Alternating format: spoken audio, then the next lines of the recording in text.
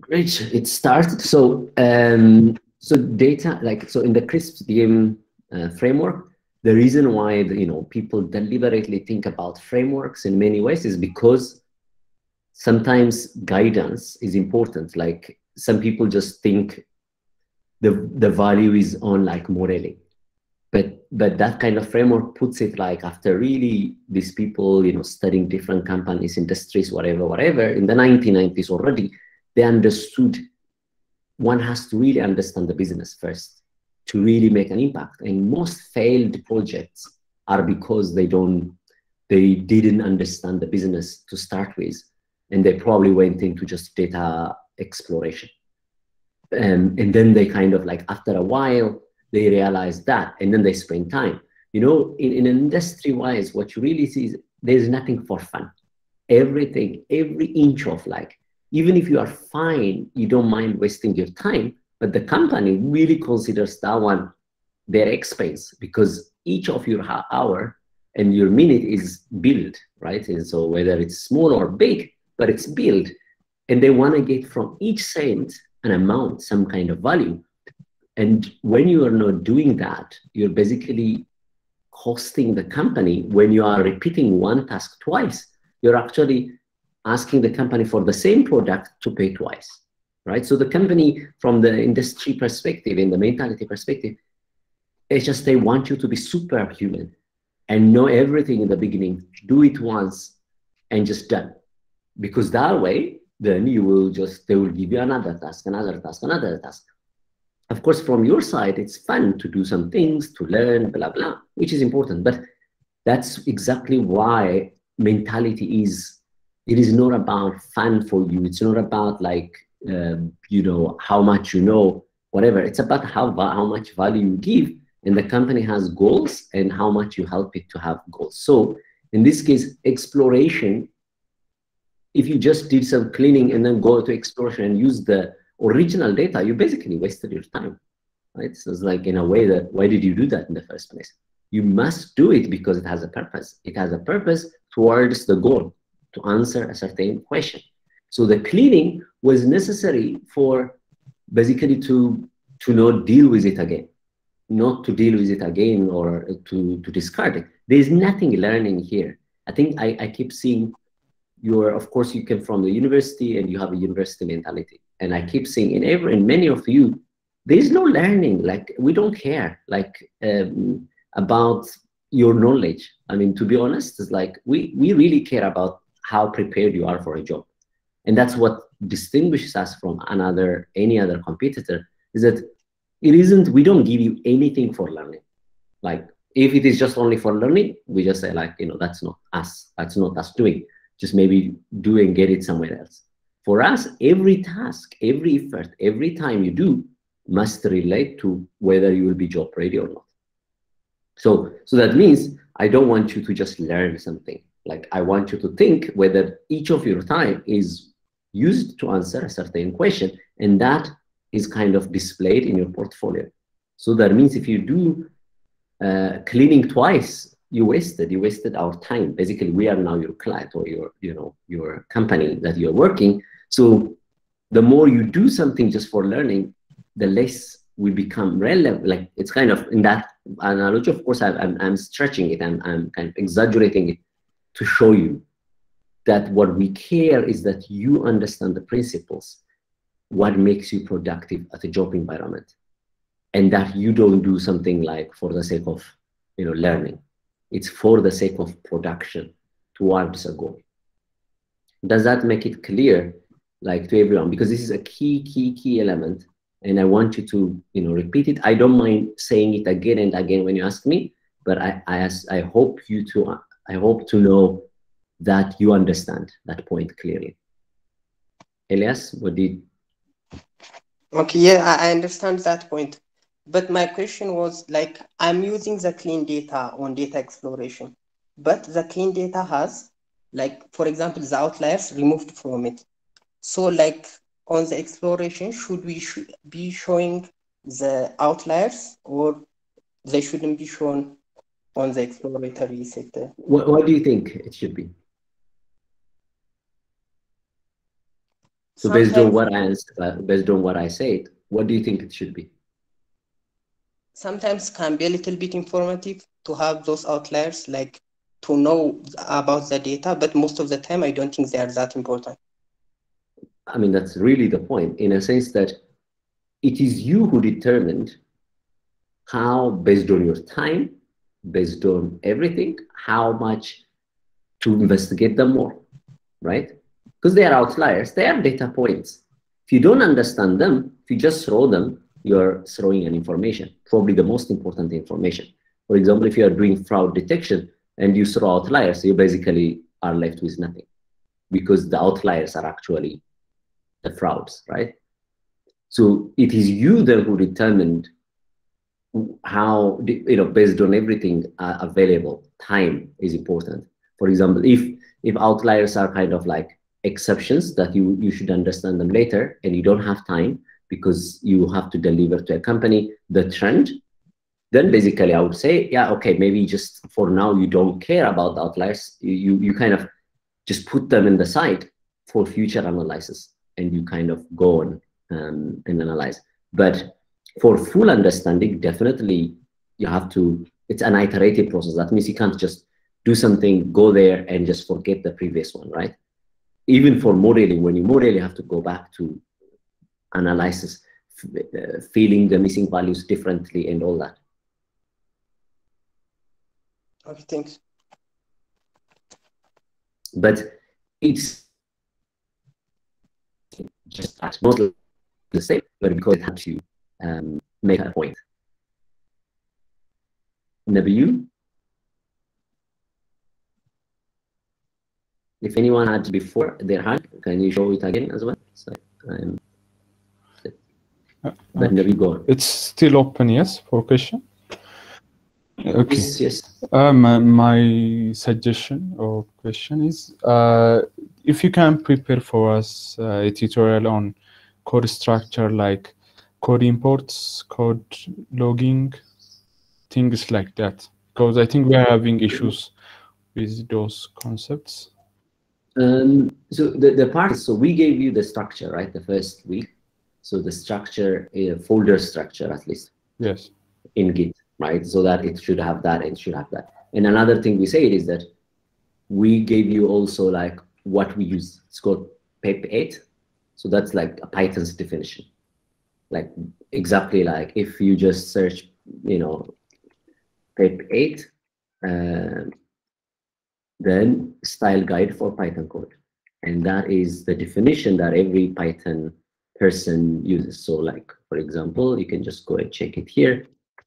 And in some of our challenges, we actually gave you, but that's the definition. So like even there are codes that will just check that.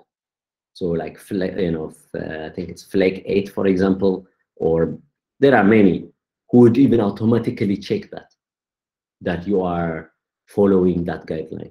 Because Python is a very, very, well taught language. That means people or the organization has defined what is the good way.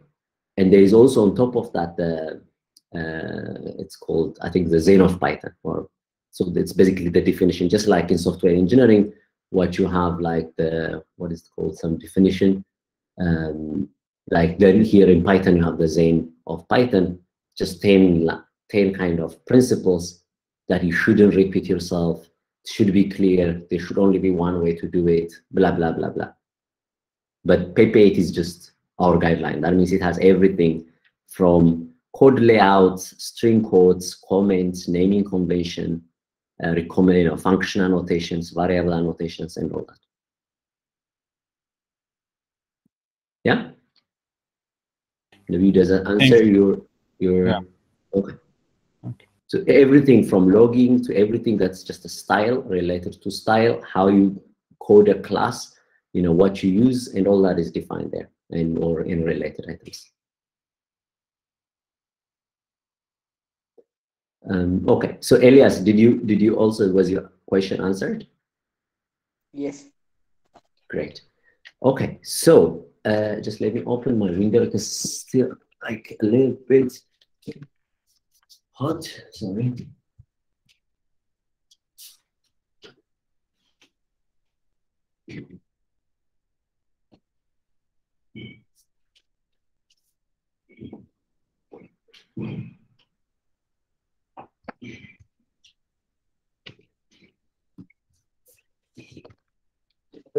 Okay, so now, I always I can tell you what is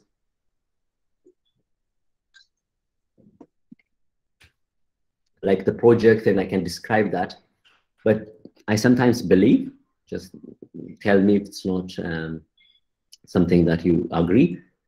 It is easier if I ask you, what do you understand and what you don't understand from the current project? Of course, we will talk a little bit about Prophet and time series analysis, but I would also like to know, like, those people who have seen the project description or the challenge description. I want you to ask me, like, what do you understand? Why don't you understand? Like, so that we talk based on that, instead of me like going through every detail, which, if that's the case, usually it's uniform, I'm applying. But then the problem is that most of it you already can understand. But if I spend most of my time actually explaining the part that is not clear, it is much better. Okay, so Robert, for example, tell us about pipelines. So pipelines are, so in this case, he's asking, so this is, you see, like, this is the data, right? And pay attention here. So this competency is finally was really making, and where we put pipe MC3, that means, MC3 is major contribution, MC2 is measurable contribution, minor contribution. So wherever we put MC3 and MC2, that means there we really requiring, like, your competency is going fast at that, like, or what you expect your competence. So just make sure that you see this, even if it seems the same, it's not the same. We always change it, okay, to reflect. So for example, by doing the current week, you really get a lot of major contribution in your job readiness in the dashboard visualization sense, MLOps, modeling and evaluation, and Python programming, as well as also in business understanding, because it's this part is so critical about understanding business. And then, of course, a little bit of data understanding, a significant one, and stuff like that. But, and also just pay attention that how it's graded, like, in a sense, like, for example, here, what we really care in that, so the 10 points in the end stream are distributed basically for presentations through, like, providing insights on point from task 1.1 that you provide through analysis. You brought some insight, right? So in the end stream, we really care about that. And then that, even if you use just one or twice, just try using the log library, like the Python logging, just to give output. And sometimes try to also just, even once, try to use try and catch kind of error catching in cases that's not. So this is how you can maximize some kind of, like, at least, your appearance, that you actually pay attention. And then, of course, that you present it clearly in the entry sense. And in the final sense, we, of course, care always. We want you to just put out your stuff. Like, whatever you do, we want you to publish it somewhere, because that's what's called portfolio. And that's what makes you different from other people, because it's not only for us. We don't, us is just to, but also to the world, that to your peers, to everybody else, so that they see that you cannot fake those kind of things, because it takes time. And if you do it more, they know that, okay, definitely you have been active, right? So that's why in your Git, the activities we really require it, is because you can't just fake a Git activity. You can't fake publications, like, because you must have taught at least that time. So we really push you to output everything that you have, usually just in some place, at least LinkedIn, Medium, and your own probably blog in Git pages. So some kind of evidence that you actually published something, or you are submitting it, that will give you some point. And of course, that you write, we ask you every report, we want it to be closer. So we don't want you to double write it. So the report and the kind of what you put out for a blog is more or less similar. So that's, like, still the clarity. and the professionalism, that the plots are not distorted, you know, like you don't have too much spelling mistakes, fonts are the same and well produced, and balance between being full of information and easy to understand, just, you know, like the part. And in the technical point, in the GitHub, again, of course, this is just really, we want you to do a lot more object-oriented one. And when you plot with care, not just like plot something, you know, without labels, without thinking about the quality, without the figure size change. We want you to actually think always your default is actually good enough. So for example, always just have a code that you will call always to plot such that it takes care of the image size, it's not small, you know, blah, blah, blah, blah. And then try it also just unit testing. Even if it's a few parts of the code, try to write a unit test in it. Even if, you know, you have one or two of your codes, major codes are tested, you will just get it. Like the thing is, we want you to just think about it sometimes. And then already we assume that you have set up DVC and ML flow. So we ask you to use it again here, right? So that you just get again the screenshot for DVC and ML flow with the current data. So that would give you, you know, just that without any task from just last week, because you set it up, now you get some value out of it. And then in the final one, you actually, of course, that you implement the CL Git workflow, you created a branch and you get a pull, so you get some kind of really CI/CD kind of pipeline. And then the CML report, when you push the code, you get something. So for that, you get, because we really focus, we want you, we will use it again and again. So we want you to be just concrete here. And then the other part is the ML models you will implement is 7 points, and then the deep learning will have 10 points. And then if you deploy your code, you will get 8. But if you couldn't deploy, but you have only a screenshot of the dashboard that you produce, you get half. But you know, that's it. So coming back to the instructions, so there is one part where we say a pipeline, right? So there is a processing. So pipelines are really just nothing more, but it's like instead of writing one by one the code, for example, you call a classifier or you call like a regressor and you kind of code it, blah, blah, and then you do again, you write separately the function for, you know, hyperparameter optimization, this and that. But a pipeline is more or less one class. It is, you could have you write it yourself, but Scalar also has a pipeline, which you basically chain it. So the different things that usually appears in chain, that means first you pre-process. Second, you do some kind of like filtering. Third, you do some kind of modeling, testing, hyperparameter optimization. All these are chained. So it's kind of a chain that connects. So with a simple code, with 1 or 2 lines, you connect all those pieces of work. So the pipeline is basically like that. In every place, I just start from a pipeline. If I'm like, so for example, this is one form of pipeline, I would just say, like, it's a very simple pipeline, but this is fetch prepare data that I just shared with you now for profit. So, you know, it loads data, but here it does kind of apply pre-filter, apply transform, apply, sorry.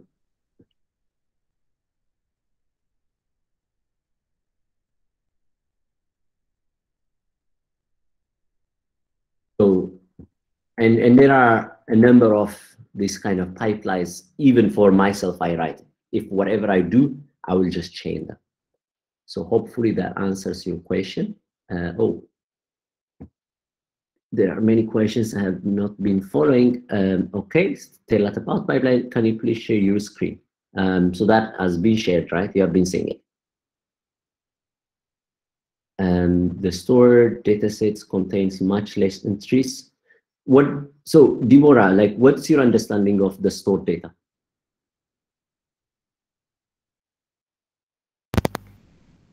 Hello? Hello? Can you hear me? Yes, we can. I can. Okay. I've just started with the new task, and I loaded the stored dataset, and it has less columns than the other, I think, Yep. and it has less rows. I was thinking the stored dataset contained all the training and test data together, but I'm guessing that's not the case because it has less entries. Yeah. So it is basically about the stores, right? It's nothing got to do with Yeah. test and train, but it's just a store. For each of the store, the ID. So if you look at it, so it's basically, there are many stores, and all of them, like, so in the actual data, you have the store type, assortment, what is the type of assortment. These are additional data on the store. So let's imagine for, I don't know how many of you, I think there isn't a common supermarket, but people would know probably Walmart, like at least they have heard of it. So let's imagine Walmart. So Walmart doesn't have only one place, right? Walmart is in many places, in many cities, in many whatever. So if you have also Checkers in your country or some other kind of chain of, so each of them so they have a store. So that store is one store, like, because not all stores are also the same. Not all stores are also big. No, so that means this is the store ID. That means basically physically it has a location. You could imagine this ID corresponds to a longitude, a latitude, or a place, or an address. And then the type, the store type tells you what kind of, is it big, is it small, depending on the keyword, right? And assortment is what kind of things they hold. Is it like, like the grocery store, or is it a medical store? Is it some kind of, I don't know, alcohol store, or some kind of thing? And then this competition distance tells you whether there are competitors around, like for that store, like from another brand. So it tells you in distance, in meters, like where is the next one? Because this is very key, right? If you are in an area where there are many competitions, it's kind of, you have very different than if you are like in a rural area, just you are the only one, right? So, so this is more of about the store, nothing about the data. It's about what, like each store, what is it doing, like, or the physical property of a store. While the train and test is basically, that's different. That's a train and store is basically, the train and test is basically actual the data, what you get, like what you would use for training. And the sample is like what you will output basically. For each of the store ID, you will probably predict for a certain period the sales amount. Okay, That's thank you. some units. Yeah, okay. Okay. Hopefully that's clear. Okay. A simple definition of the difference between univariate and multivariate time series. I mean, so Stacy, like the univariate time series is that it has one dependence and one target. So that basically means it's a one-dimensional. Univariate usually means just one-dimensional. So that means in this case, if you are predicting the store, like for a given store across time, so time becomes now the dependent variable, and the sales amount becomes the target variable, then this is univariate, because for each time, you're basically doing something and you're predicting sales for that time. What about if you have now multiple covariates, like let's say time plus store? That's a multivariate or a bivariate, but multi means more than one. So that could also simplify. So is that clear, Stacy? And usually, like, multi, when you get multi, it's nice. You only get, the only advantage you will have in multivariate is, or whatever, every time, is that when there is correlations. Because correlations means information. Let's say there is no, you probably don't have explicit information about holiday, let's say. But now one store in another place and another store in another place, both of them sold at that time a lot. So normally that is an information about actually, because of the unknown, the one that correlates them both is actually a holiday. But you probably didn't have that information explicitly, so you can get more information about that through sometimes multivariate. But I would say what we ask you is like, you can do multivariate by number of people, customers, so you can predict, or also you can also independently do univariate for both as well. So Stacey, is that clear? Yeah. Okay. Thank you. And no worries. Kate, should we merge the train and store datasets for EDA? Sure. Some form of like, it's kind of joining them in such a way that, but it might also means you will have a width, right? Which is fine, but I think that will give you some kind of information, especially the distance and all that as features now. Or you can split also if you for example want to study based on it's like a splitting based on, I don't know, equal distances, blah blah blah blah. So that's usually, yeah, merging gives you a much more information. Like that means it's just you bring it, you make it wide, the table, right? So you get information. Kate, is that clear? Yeah, it's yes it is, yes it is. Okay. And then okay, so that's answered. Stacey, what kind of time series are we applying?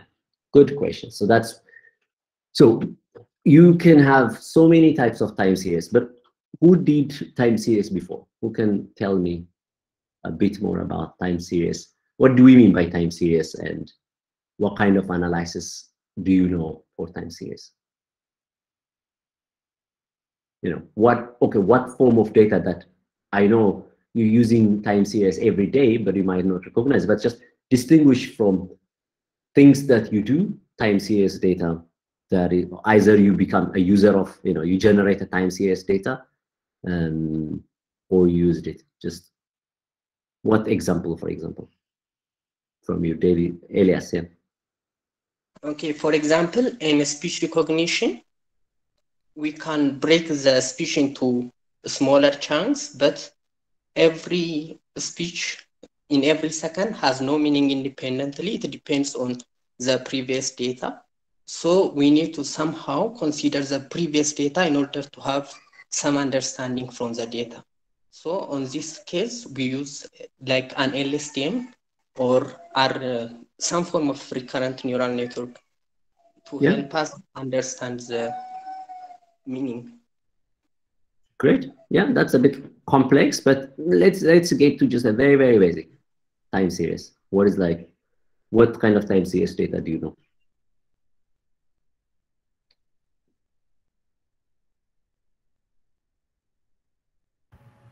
Yes, morning, sir. Yeah, Christian? Yes, in epidemiology, we have to use most of the time series data. Absolutely. Yeah, even COVID is a time series data. Weather, like climate, I mean, just the temperature, humidity, blah, blah is time series. Facebook, it's like your story is time series, email. Yeah, so it's definitely exactly what is, data that varies with time. That's a very good definition. Exactly, that means that a particular time periods or intervals. That's exactly another one. So time series could be, as Main said, it could just be like, an interval data. So sometimes you sample it only with an interval. Sometimes it's continuous. For example, a sensor sending like what it's sensing, it's just maybe more continuous, like maybe even within seconds. Your mobile, for example, always uses continuously time series data. Your gyroscope in the mobile, in the device, or your, I don't know, like when you rotate your screen, it's the screen change. That's a time series data, right? Because it continuously monitors the sensor, which is in this case the accelerometer and the gyroscope. It kind of tries to see the orientation of the phone, right? Or the kind of the brightness. It dims or not based on light. That's again a time series data. If you just record it, that's a time series data. So time series data is just basically anything that is exactly, that can be measured in different timestamps or intervals or continuous cases. So that is what is time series. In this case, our time series is somehow dependent on the date, right? So that means we are recording. We could have recorded for every single person across time. If we had a customer, like if we had more information, we could have even just a time series of a given customer, right? So that will become like, but as Semaine, for example, said here, what we do is that we don't care about actually the individual customer, but we kind of average it in such a way that it is per day for a store. So a store becomes an index, and for a store at a given day, the amount of sale. So now it's time and sale with just 4 different stores. That basically becomes our time series data. So, and what kind of so what we are asking you, there are many things you could have used, but what we are asking you to use, and just I provided a very small startup, is Facebook Prophet. So the Prophet is basically if you have done curve fitting, so that's a kind of a curve fitting, like you're kind of, this is the data that you have, and that data is kind of like so I have to change some of the things because I imported them from some other work. This is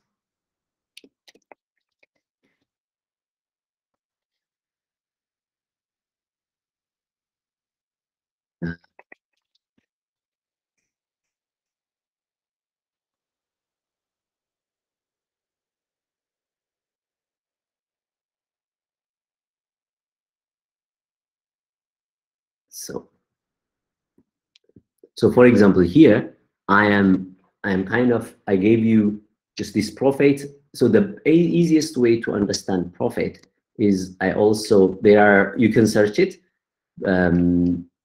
but there is also in the reading material, I provided the kind of very well detailed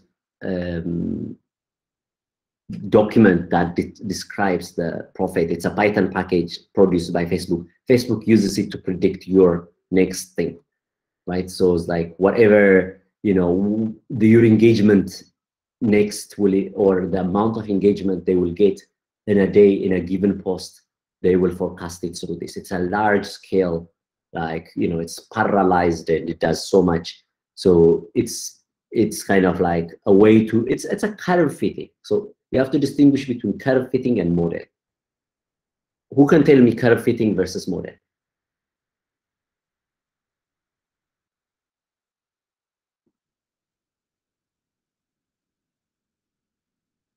So who has done curve fitting, and what do you understand? Let's take even COVID, okay? So a lot of the predictions that you have seen, so most of them were curve fitting, and some others were models, proper models. So what is the distinction between the two?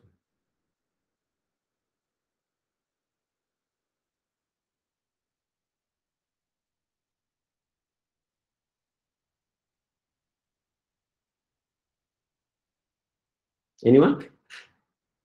Try. Don't worry. I don't assume that and therefore I'm not expecting exact answers or an answer. Just anything that you understand or you kind of think it is. Let me correct. Yeah. In the models, when you do a model, for example, you train it, then you use it to predict new values according to some values that you have. But in curve fitting, you have, for example, you have maybe a series showing how a line is fitting certain data, and then if you want a new value, you just place it along the line to get the corresponding value that you want to predict. That's what I think. It is good. Maybe my question is actually misleading. What I mean is, because even curve fitting is a model, but what I mean is a curve fitting model that's much more of exactly fitting the data versus kind of inspired from something else, not by just the data points, but it actually models some other phenomena. For example, if it's climate, you can get the temperature points and you may have a curve fitting model. The other one is that you model rain, blah, blah, blah, blah, comes from a certain thing, and you measure some other information, you relate it, you will have a highly motivated, it could be a physics model, it could be like a, blah, blah model, and you have physics in it, biology in it, blah, blah, and then you kind of, based on that, it's called, it has information about, like, it kind of, the components, you will understand them better. Like, so in this, like, for example, COVID, the COVID curve fitting one is that every day you get a case number, right? The number of people that are infected, or the number of people who died out of COVID. And then if you collect for like, 10 days, you might curve fit it. Oh, it's rising, it's exponential, blah, blah. So then you fit an exponential model. That is called, exactly. So in the what Simon said, for example, one is just you basically fit the data. You don't care. It could be like animals, it could be people, it could be climate. You don't care. You use the same thing. Like, it doesn't matter because it doesn't have internal knowledge where the data generation comes from. So it doesn't take into account the generation, the data generation. So that means it doesn't try to model the different components. While and actually, for example, for the COVID case, if you assume people, the kind of the distance between people is increasing, there is this demonstration, blah, blah, blah. So SIR model, for example, you apply some kind of compartmentalized model where you say people who are not infected, people who are kind of most likely to be infected, and people who are infected, and how they change in time based on a certain dynamics that you get from measuring, I don't know, people's behavior. That's kind of a proper kind of component model, compartmentalized model in this case. So that is what is called, like, so that kind of modeling, you cannot use, for example, a COVID SIR model, you cannot use it to Roseman. While a curve fitting model, it doesn't matter. You can use it because it's curve fitting. You can use it for Facebook, you can use it for Roseman, you can use it for COVID, you can use it for anything time series, because it doesn't care about where the data comes from. It only cares the relationship between time and the target variable. Is that clear? So it's not true, it's just only one point. It can be multivariate, it doesn't need to be, but it's just that it doesn't have any information. It doesn't tell you why something is, like, why it's increasing or why it's decreasing, because it's just, it increased, it decreased. It has no knowledge of what happened. It only tells you the data just seems to show this, and then you can predict based on this trend, we expect the data will go down. But a curve fitting could be absolutely wrong because maybe tomorrow there's a holiday. It doesn't, I mean, unless you actually add, of course, a holiday effect. So that's what Prophet is doing. It adds some known components called seasonalities. Like, so it tries also to predict seasonality. It tries to incorporate change points. It tries to, so it's a bit more complex, but it's still curve fitting because it doesn't care what it is. It's just a general time series modeling package. Okay. So if you read this one, what's really important is that so you have the modeling, visual inspection, and surface problems, and then you forecast evaluation, and then you model.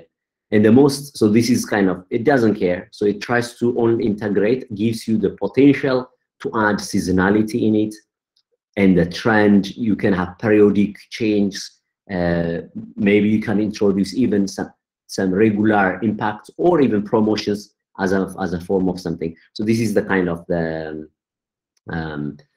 why it's kind of very well known, because in Facebook, weekends are very different from the weekdays, nights are different from days. So it's kind of, it tries to incorporate all these type of features, right?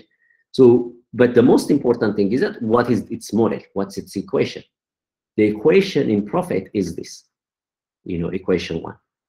So because it's a sum of multiple components. The first component is GT, that means a trend function. It only looks at the overall trend of the data. The second part is ST, represents a periodic change, so weekly and yearly seasonality. So, and then the third one, HT, represents the effect of holidays, which occurs on potentially irregular schedules. So that means anything that holiday, or some kind of like promotion, things like that, you don't have seasonality or predictability. So you incorporate all that type of things on this one, and anything that's periodic, that's, things that are in time periodic, that is weekly, yearly, monthly on this one, and GT, which is just the overall trend. Like, is it sales, is it increasing or decreasing, for example, over time? And then E is just the error, anything that represents like changes which are not accommodated by the model. Okay? So this is the most important part. Basically, this, if you understand this, you understand. And each of them, of course, are complex. They are modeled in a complex way, but this is what Prophet is doing. And for the trend model, they have this function.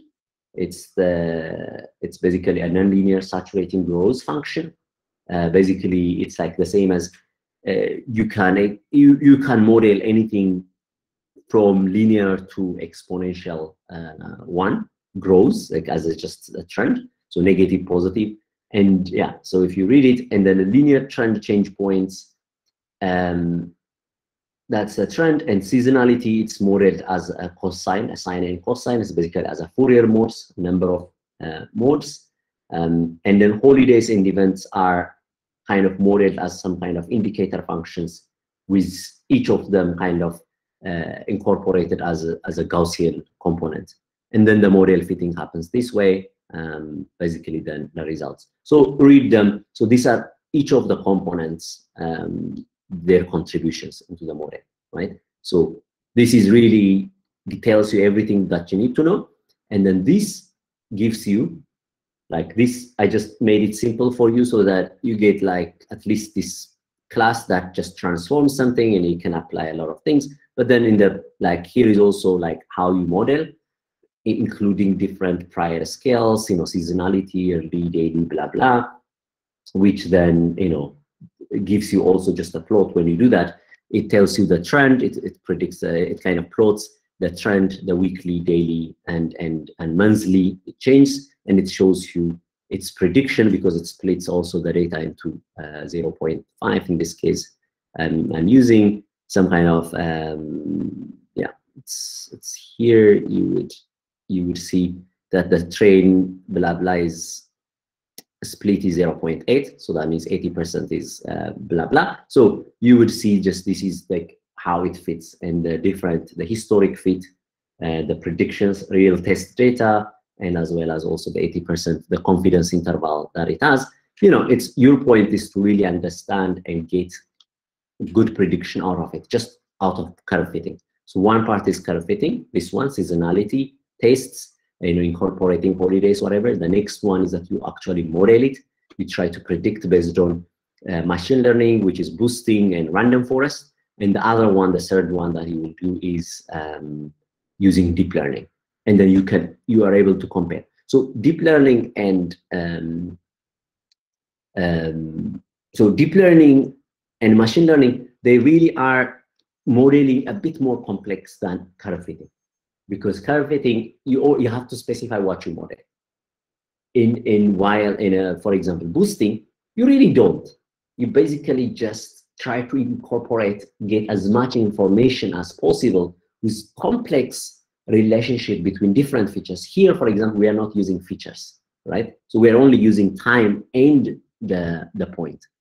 But you are losing, by doing that, you are losing information.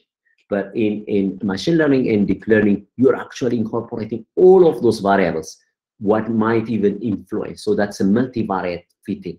So you're probably getting information about its store type, its kind of assortment, its many other details, its distance to other competitions. all that is included if it's a boosting, for example, in the trees that you build, right? In the decision trees you build, and then kind of you boost them. And in deep learning, the different complex relationships. So you will see, of course, that sometimes this is so nice, it's easy, it's very fast. You can do millions and billions of lines of rows, predict based on line fitting very quickly, while the other one is slow to train, but in prediction time, it's easier. So it is shared for you in the Google folder, this one as a starter. Almost it has everything, basically, but you have to understand it. You have to make sure that you predict for different components and improve it and show us. So that's what I mean earlier as well. Like, this is your default plot should be just like that. It should just have axes that are visible, that are kind of like clear, and colors are kind of appropriate and stuff like that. And that's what's like always, you should always just, even if it's like your first go, if you have used already another code before, just use that, to make your plots usually appear good, because it's a good default. Okay, so I will stop there, and if there is any question, I will answer.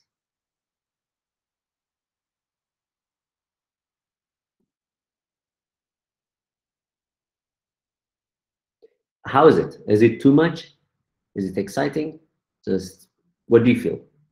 Do you feel it's overwhelming, or is it just great? I think this is good. Now we will go and do it. What is your feeling? Are you understanding the bigger picture?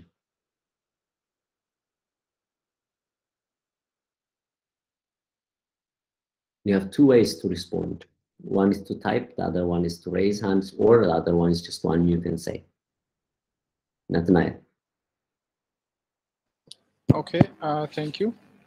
For me personally, it's kind of very overwhelming in everything, because I've been trying to see the first part of it, and understanding even what each tasks or bullet points wants to do is something I need to work on. So I'm hearing about this time series thing and about all these models and everything new seems very overwhelming, and I'm a little bit scared. I see that it feels overwhelming for people. The thing is that you have the code now, like, even if, I mean, that's basically it, like, except just with small tasks, right? It's the understanding. And also remember, this is really, you can work together and kind of understand. And if you want a request for another tutorial, you can ask me like, okay, tomorrow can we talk again? Like, just we have question. Now we have a time to see it, but can we have also another call just to, so use this opportunity. We are here to really try to make it as much as possible for you to kind of, okay, it's overwhelming, it's too much. And then you see it and then like, okay. Of course, if you really see it in the way that I see it, it's not overwhelming, because what is it? There are three types of ways people do model in real world. One is they just don't care about what it is, the relationship, the complexities, and the correlations. That's curve fitting. It's fast, and I should just know it. And there's another part which is like, which takes into account, machine learning, for example, takes to account the relationships, but it doesn't also learn about how the data is represented. So I'm talking now more depth, but like machine learning doesn't care, you have to give it your representation. So that means it will only learn based on how you represent it. So you represent it in a column way, it learns only in the column way and their relationship, because that's only, so it learns from the value. And then there's deep learning, which not only learns like the relationship, the complex relationship, but also learns the representation, because it is independent of representation as well. So it forms its own representation. So there are these types of modeling, like, right? Of course, each of them, you can do your PhD on, right? They are complex in their own. So it's overwhelming if you think you have to understand. But the point is, do I understand the strategy? Always think of from my side or from our side. What are they trying to tell us? Why is this all? Like, if you're just seeing it as pieces, each of them, I tell you that's overwhelming. Because yeah, like every day we are changing, right? Every week we are changing. Because it seems so many pieces. But see it from as a whole piece. It's like, get away from this just detailed view, like that you are like there and you count every single action that you have to do. A little bit take your time and just pull off yourself and see it's like the kind of averaged version. So the averaged version means like, what is their strategy? Why are they giving us this? Okay, one part is automation. So where like we have to do this MLOps, blah, blah. That's a part where maybe it's more of to make it stable, predictable, maintainable.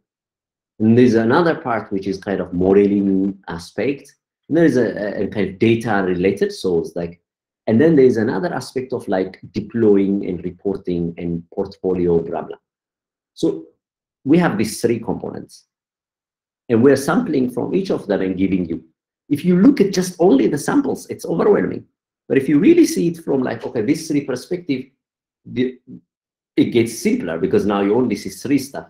There's a modeling aspect of different complexity. I will learn over time in the future. There is a deployment and communication and, kind of portfolio perspective. And then there is a part of like exploring data, blah, blah perspective, right?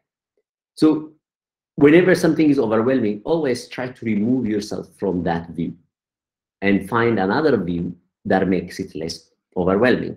Because overwhelming means you have many components you cannot monitor and handle. It's like if you have many pieces that you have to take care of, that's overwhelming. So that means what is the easiest way to go out of overwhelming state? To go to look at it not that close, but to look at it slightly a bit far from. Then you see pattern. If you see pattern, then the brain knows how to remember, like because it kind of puts everything in a category, in a pattern. And then you can come closer to one part of only, you do that part, you do that part, you do that part, right? That's my strategy. Always when something is overwhelming, it means the number of pieces are many that your brain is not remembering. Your brain can only remember 6 things at a time. That's why phone numbers are like 6 or 7 numbers, right? After that, if I tell you 2567, you remember that. You can repeat it. If I say 2567, 64, now it's okay, you can remember. But if I now add one even number, 7, it's like 25, 63, 44, 5. Already by the time you hear 5, you're losing the first point because your cache, your memory is not suitable for handling that many parts. So overwhelming means that the number of pieces your brain needs to take care are many. That means you need to change your point of view and maybe just get out from that view and try to reduce the numbers that you have to take care. So it was 50, now reduce it to 3. There's a modeling, blah, blah aspect. There's communication and writing and automation aspect. No, so let's call it just the automation part and being predictable, being kind of like, useful and reliable, one aspect, which is like MLOps, CL, blah, blah, CI/CD, everything in one part, and the communication and kind of reporting, business understanding the other part, and modeling and data in the third part. So this is the 3 component then you can look each of them separately. Each of them may have their own, again, 3-4 component like that. If it's hierarchical, the overwhelming nature will disappear. So hopefully that will give you a trick how to not get overwhelmed by anything else. But as I said, use us. You have the best chance that you can use. You can tell us because we are very highly invested in you to be good. We'll do anything in our power to make you less overwhelmed, more kind of fast learn and get ready. So use that opportunity. Don't forget that. So awesome, guys. So let's stop here and whatever questions, Rocket Chat. Cheers. Bye.